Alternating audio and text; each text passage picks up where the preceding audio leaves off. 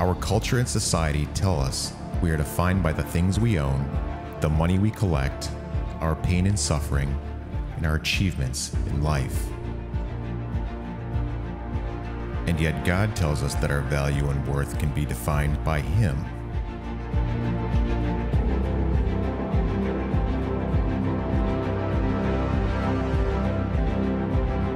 We have been misinformed.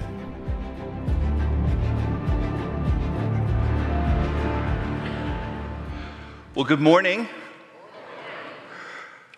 Rod Tidwell, professional football player, wide receiver, struggling to hit the superstar status. Jerry Maguire, the struggling sports agent, trying to make it in a cutthroat industry, having a conversation over the phone, yelling at one another. I think you guys know what they are saying in this moment. What are these two guys saying to each other? Show me the money. That's right. A movie from the mid-1990s, 30 years ago. This is still a catchphrase today. We still use it. Show me the money. And today we are actually going to talk about money. Money factors into everything we do in life, does it not? Some of us have a lot of it, some very little. Some people seem to be really good at managing it, others not so much. Some people seem to be consumed with accumulating it and using it. Others appear much more balanced when it comes to money.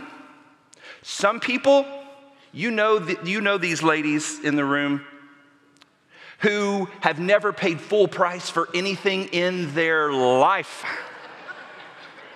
And you know the people in this room who couldn't even spell the word coupon.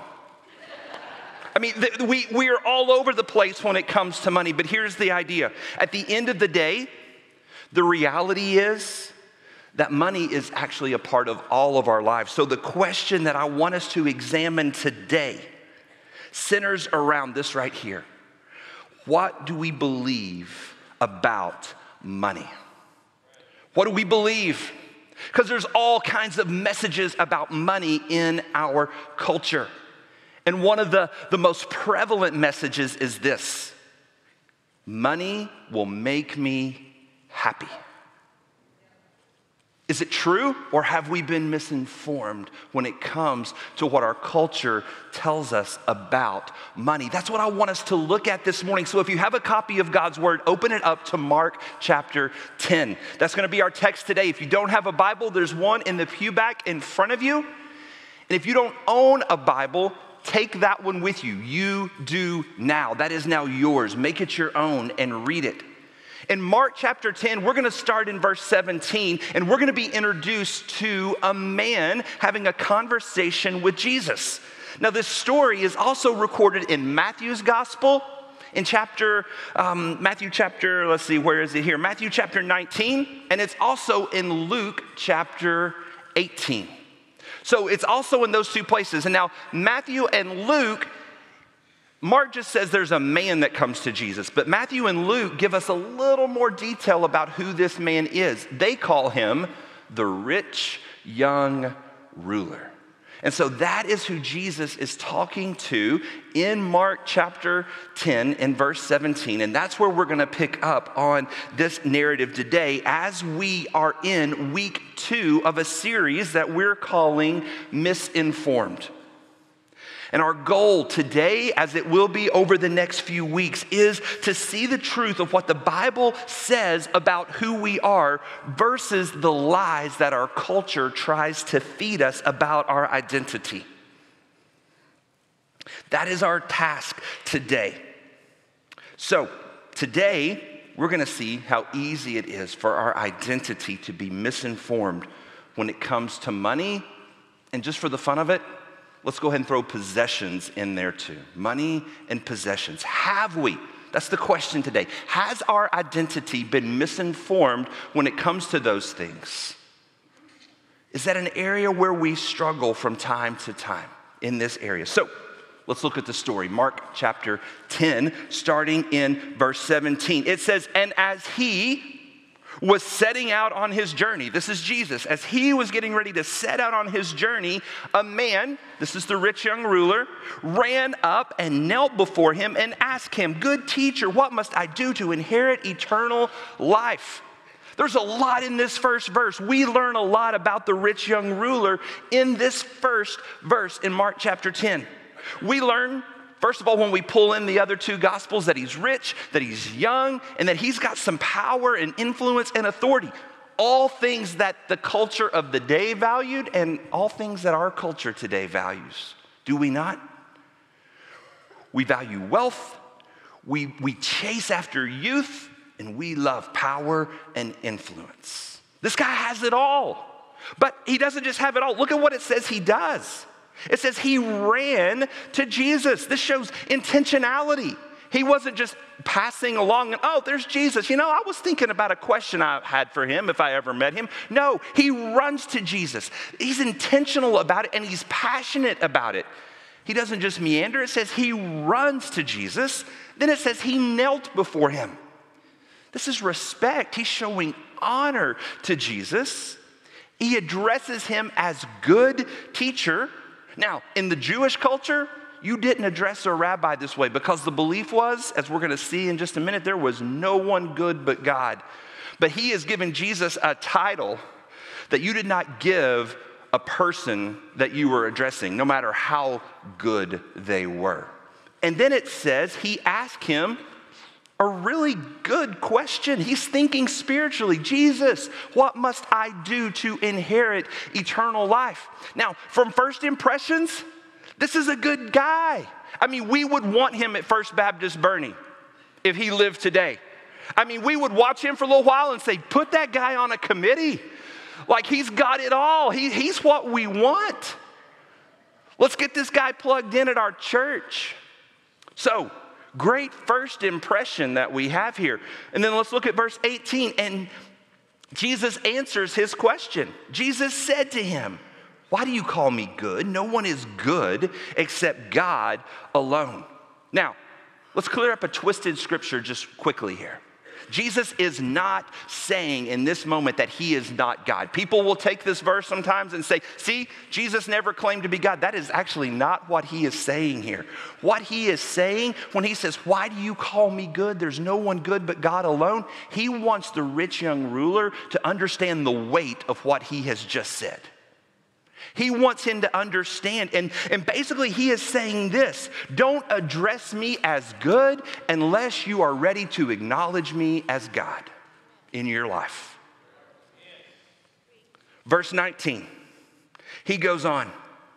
You know the commandments. Don't murder, don't commit adultery, don't steal, don't bear false witness, do not defraud, honor your father and mother.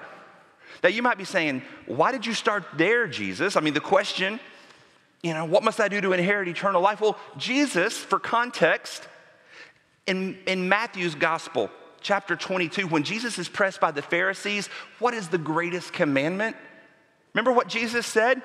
He said, love the Lord your God with all your heart, with all your soul, with all your mind, with all your strength. And he says, this is the greatest.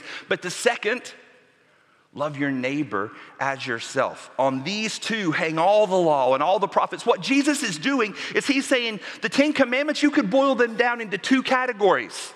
Category 1 is the love the Lord your God category. Category 2 is how you express that in the way that you treat other people.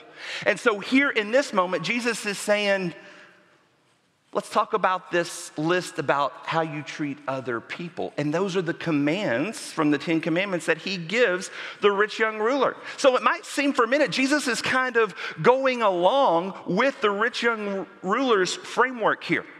And he's given him an answer of how to inherit eternal life. And he's going along with it. But that is not at all what Jesus is doing. He is actually setting the stage for a much deeper conversation, a much more pointed conversation that he's about to have with the rich young ruler as we continue to read. So look at verse 20. The rich young ruler responds to him. He says, teacher, He's learned his lesson. He's not calling him good anymore, by the way. He says, "Teacher, all these I have kept from my youth."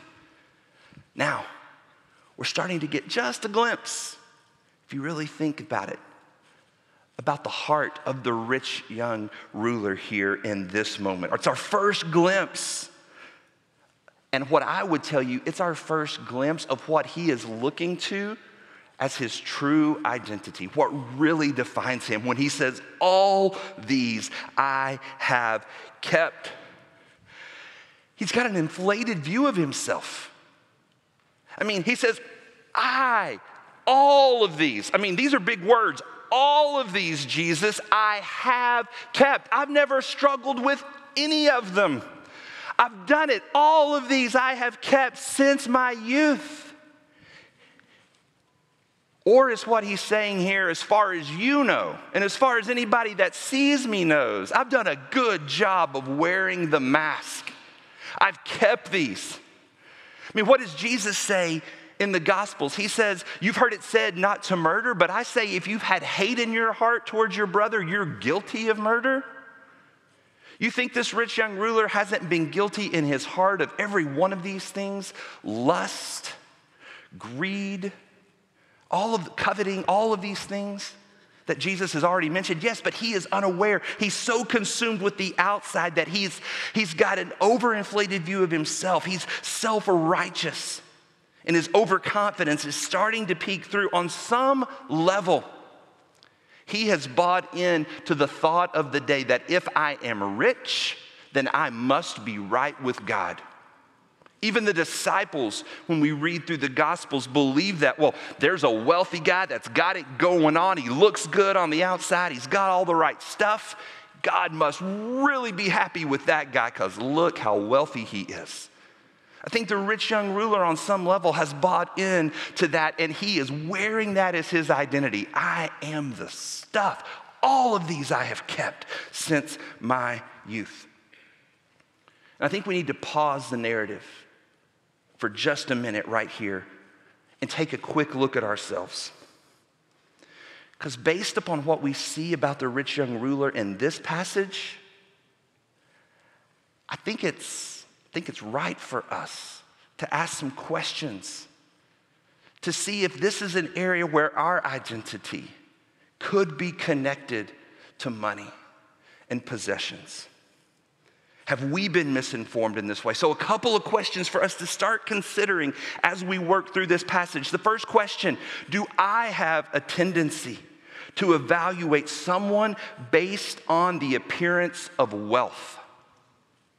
Now you may say, whoa, Daniel, time out, back off.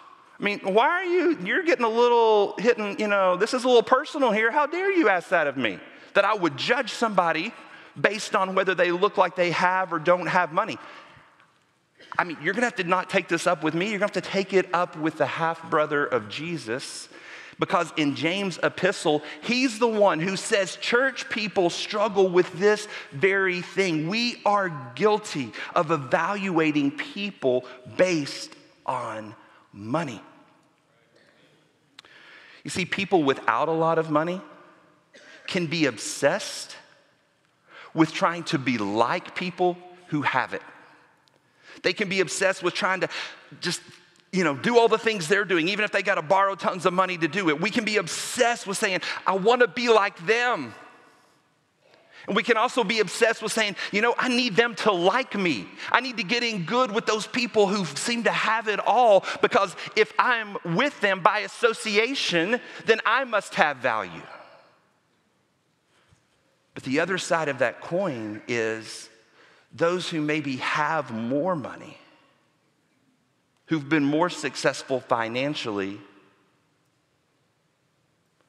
have a tendency to associate with other people who are kind of in their similar lifestyle, their socioeconomic status, to the exclusion, whether it's intentional or unintentional, of those who have less than them. And here's the danger with that. Our Savior, when he walked on this earth, lived as a poor man. So sometimes our identity being rooted in money and needing to be associated with people who have money, we can miss the very people that God wants us to know and to associate with. But that's not the only question. There's another. What about me is tied to how much money I have? See, the rich young ruler's response to Jesus feels a little bit like he's saying, Jesus, I knew it. I've got it. I'm good here. You know, in a lot of ways, I think I can take care of myself. You know, I can figure things out. I kind of have a good thing going, but just in case I'm missing something, could you just give me something to do that could just ease my mind in those moments where I'm unsure if I'm right with you? Because I think I'm rich enough, and I think I'm powerful enough, and as a result, probably good enough to do whatever it is you tell me I need to do. That's kind of the response that he's had up until this point. And so for us,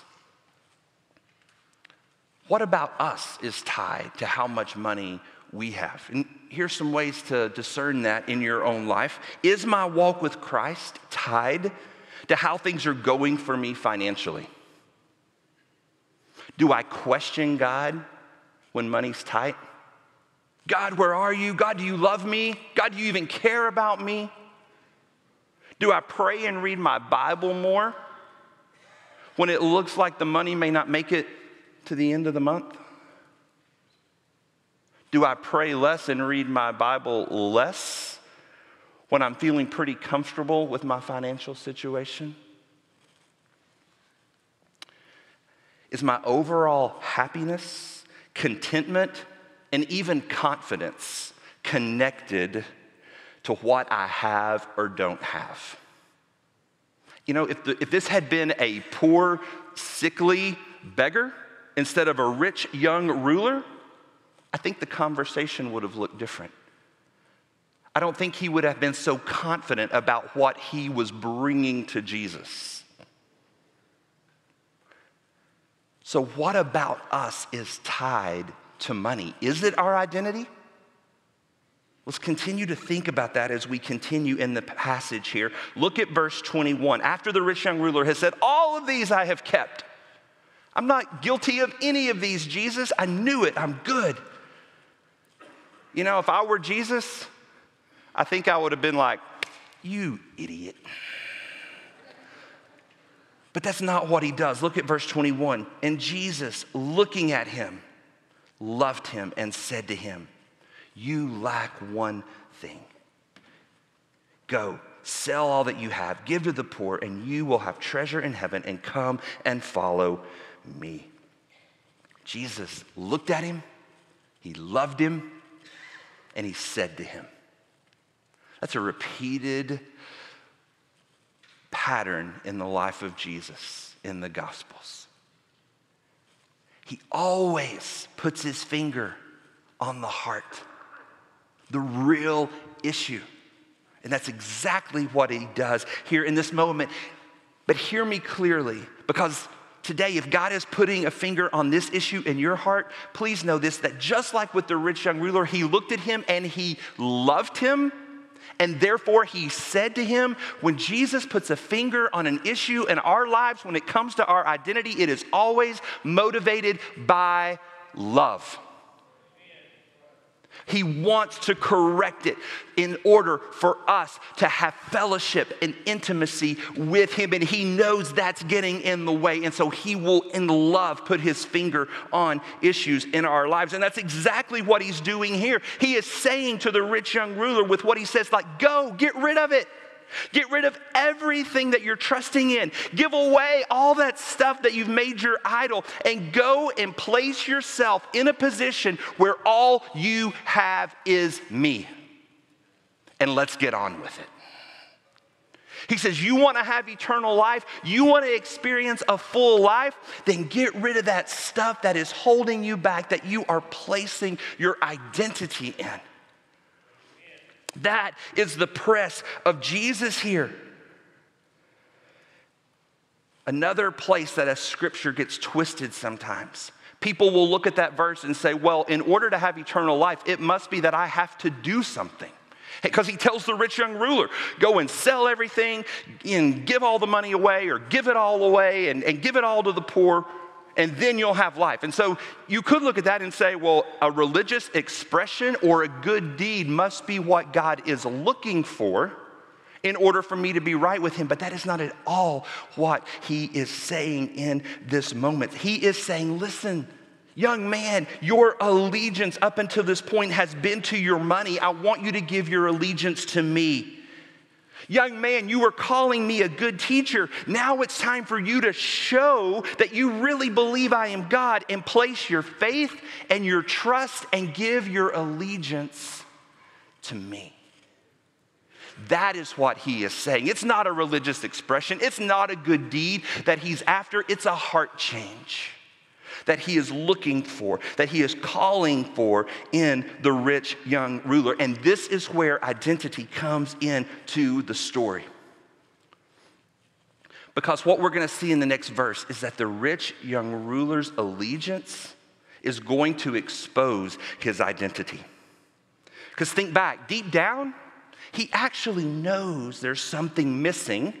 He ran to Jesus and he asked him, what must I do? And he even knows who to go to find what he's missing. He runs to Jesus. So surely that is going to be enough for him to make the right decision. Jesus has given him the answer. Your allegiance must be to me and not your money if you want to have eternal life. And he knows there's something missing, so surely. Verse 22 is going to be a great verse where he goes and he gets rid of those idols in his life and he follows Jesus in joy and with abandon. Correct?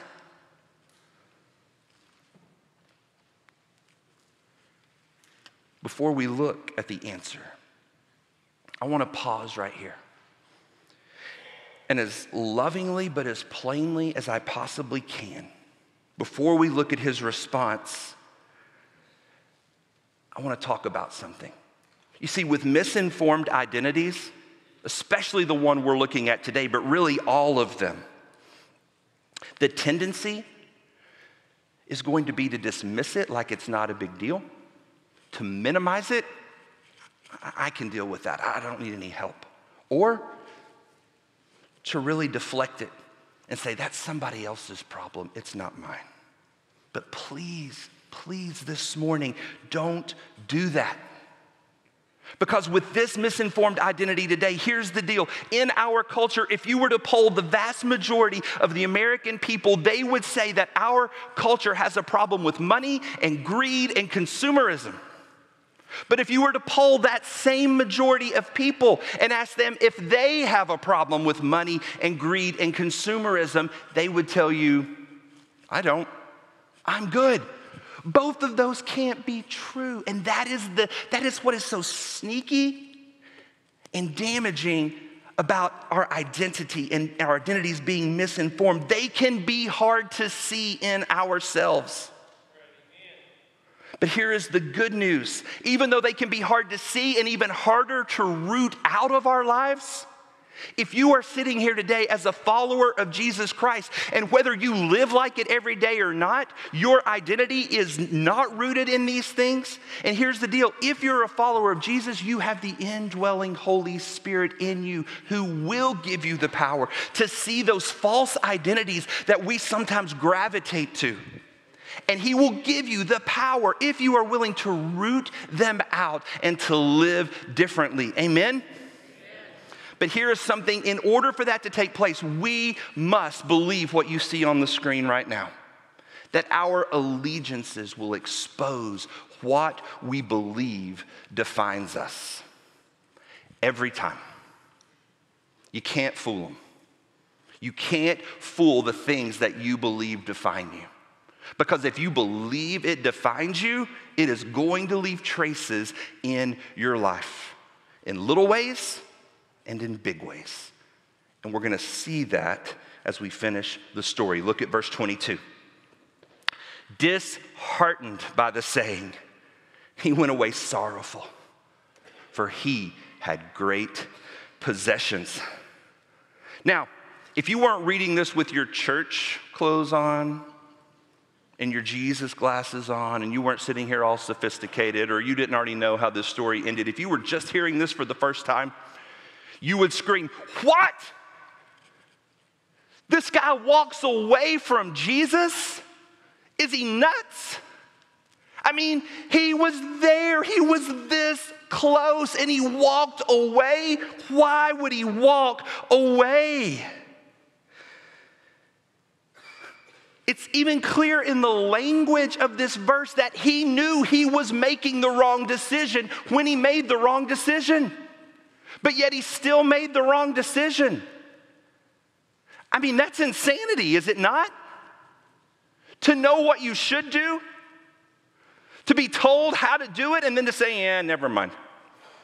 I mean, he knows. It says he walks away sorrowful, disheartened. This is crushed in the original language. This is like his whole countenance is changed. Like he walks away slumped over, probably weeping, knowing that he's just made the biggest mistake of his life, and yet he makes it. So why is it so clear to him that he's made the wrong decision, but yet it's not clear to him why he made it? It has everything to do with his identity. Here's something I want you to see, because this is the dangerous thing that we have got to expose. What we believe about our identity, look at this right here. Our identity beliefs will form allegiances in our lives. Those allegiances will create appetites. And those appetites will demand to be fed. And the feeding of those appetites look like actions. They are the things that we do. But we don't just do them in isolation. We do them because they are tied to things.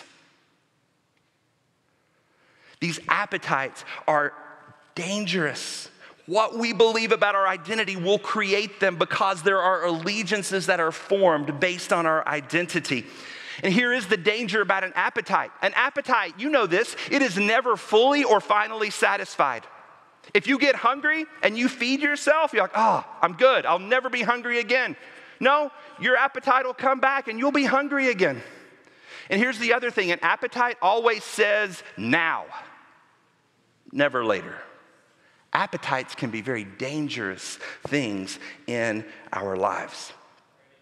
So, if what we believe about who we are, in our identity, if what we believe is a lie, and that what we have defines us, here's the appetite it will create. It will cause us to set out in the pursuit of money at all costs, because we've created a powerful appetite that says, "You must feed me." And a money appetite can express itself in a lot of different ways. The need for financial security, to be obsessed with how much money you've got in the bank. I am constantly looking at the stock market, checking my 401k, seeing how much I have in savings, and everything about me is tied to how that is doing because I need to feel secure, and my money is what makes me secure. It can also express itself in a need for status or reputation. I've got to wear the right clothes. I've got to drive the right car. I've got to have the right size house. I've got to have the right toys so that people can see my value. A money appetite can also express itself in a need to belong. Well, the reason I've got to have it all or experience it all is so that I can post about it all.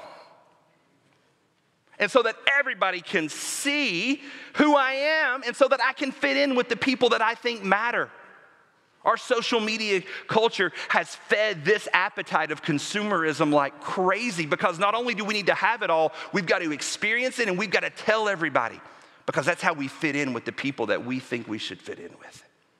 It also expresses itself in a need for comfort. I got to have all the extras, because the only way to have a good life is me to want for nothing. That's the only way life is good, is if there's nothing that I want for. I must be comfortable. And so I will sell out in pursuit of it. But a money appetite can also express itself in a need for excess. I've got to have the latest and the greatest and the best because it's the latest and it's the greatest and it's the best. So these appetites that need to be fed in our life, here's what ends up happening. We magnify things out of proportion when we've created a money appetite that's tied to an identity that we think it will satisfy. And our appetites also focus our minds on one thing, and they blur out everything else.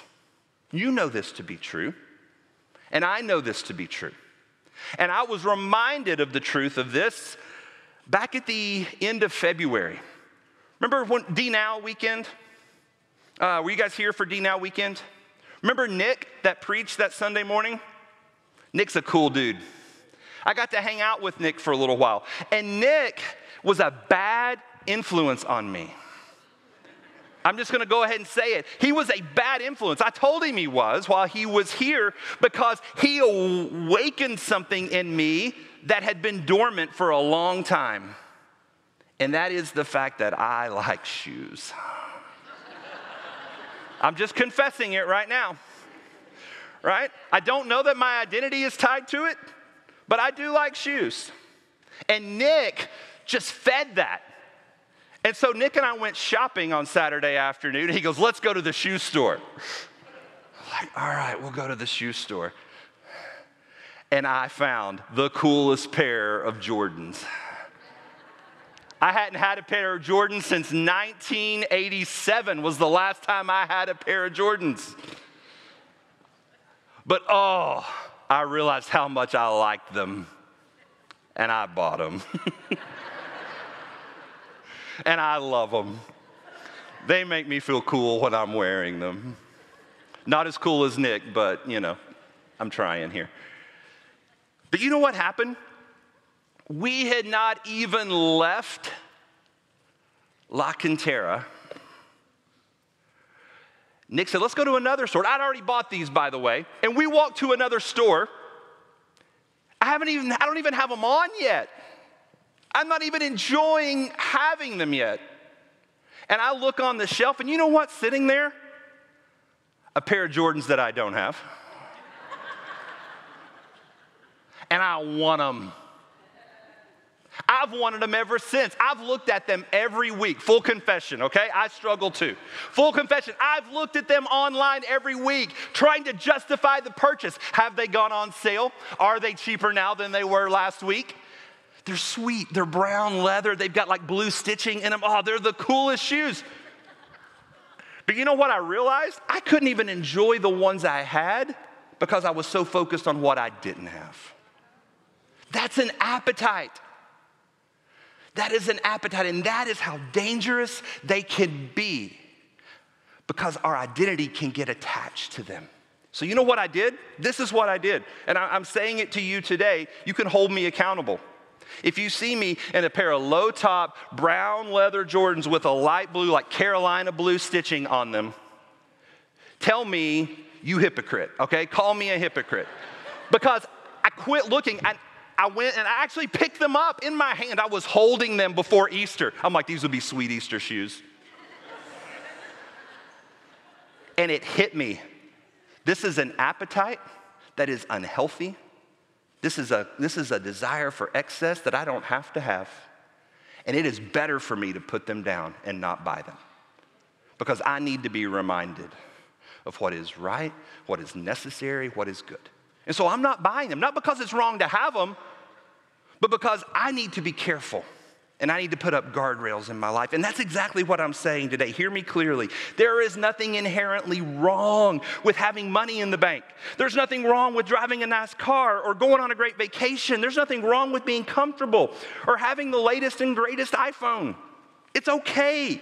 What is wrong is when having those things is tied to a misinformed identity that money defines us and gives us value. That's what's wrong. That's where the danger lies. So how do we root it out?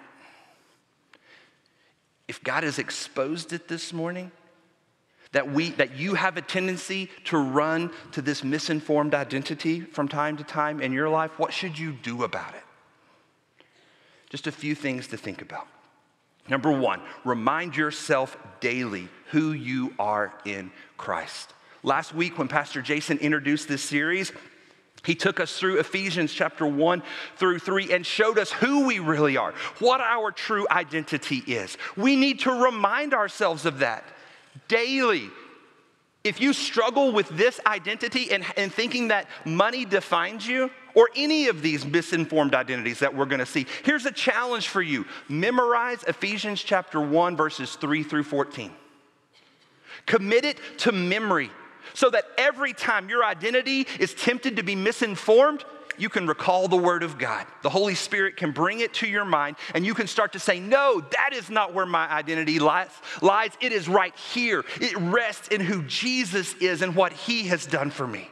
Remind yourself daily who you are in Christ. Confront the lies of the enemy with the truth of the Word of God. Also, manage your influences. If you know you have a weakness when it comes to shopping, limit the amount of time you spend in stores. If you're an impulse buyer online and like the Amazon driver, you guys exchange Christmas cards, right? Have somebody hold you accountable. When it comes to that, manage your influences. Guard against the temptation. Be smart about it. Also, embrace community. And I would even say diversify your community. Spend time with people who aren't like you. But embrace community. I'll just put a plug in right here. Men, we're about to go on a retreat here in a few weeks. You know why we do that? It's not so we can get away and eat red meat and not have our wives not fuss at us about it. The reason we do it is because it's good for us to have men in our lives that can speak truth into our lives and hold us accountable and encourage us to pursue Jesus and not other things. Embracing community. Get in a growth group. Do life with other believers. It will help guard against some of these misinformed identities. Here's another one. Practice generosity. Do you know what Jesus said is the litmus test for whether you have a misinformed identity when it comes to money? How generous you are. Doesn't matter if you have a lot or a little. What is your level of generosity? That will tell you whether you struggle in the area of money. Practicing generosity is a great cure for a misinformed identity when it comes to money and possessions. And then the last thing, look at a better picture. And this is where we're going to close today. If we were to skip back a little earlier in chapter 10 of Mark, right before the rich young ruler comes to Jesus,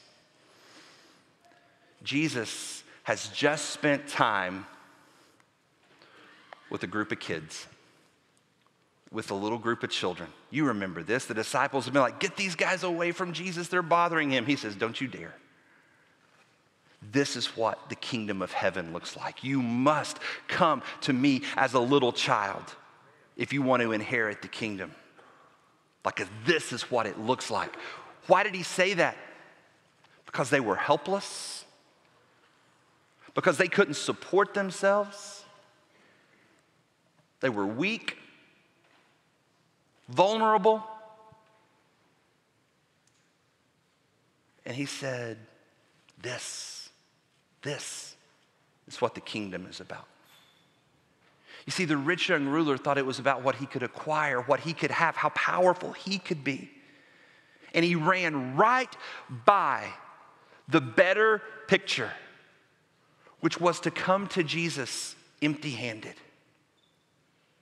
empty of self, not holding on to stuff to determine value, but to come with empty hands, saying, Jesus, all I need is you. Only you can satisfy me. And he missed it. He missed the better picture. So the question today is, are you going to miss the better picture? are you going to continue to allow your identity to be misinformed and saying that money is what will make you happy? It will give you value. Or are you going to do what he called the rich young ruler to do?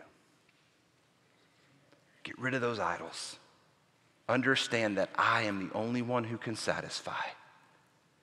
And come to me and I will fill you. I will give you life.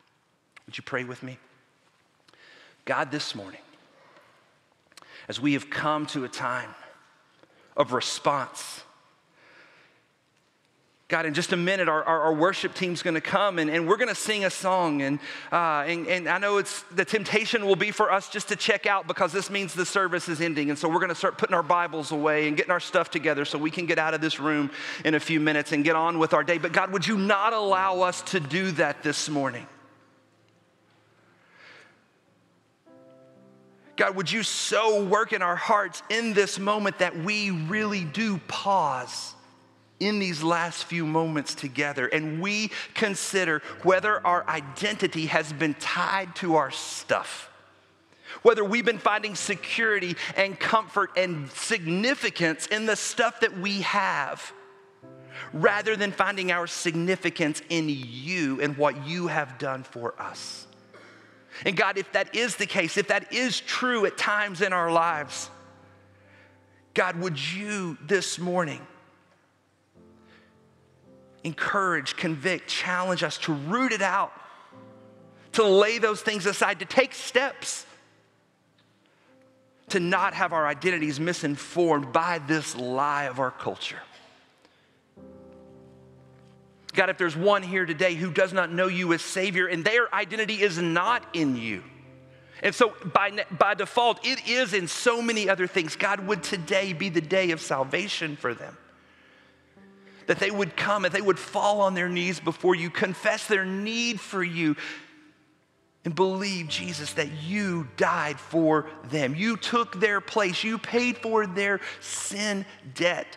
And you are offering them eternal life in you. May today be the day that they switch their allegiance from whatever it's been in and they place it in you today.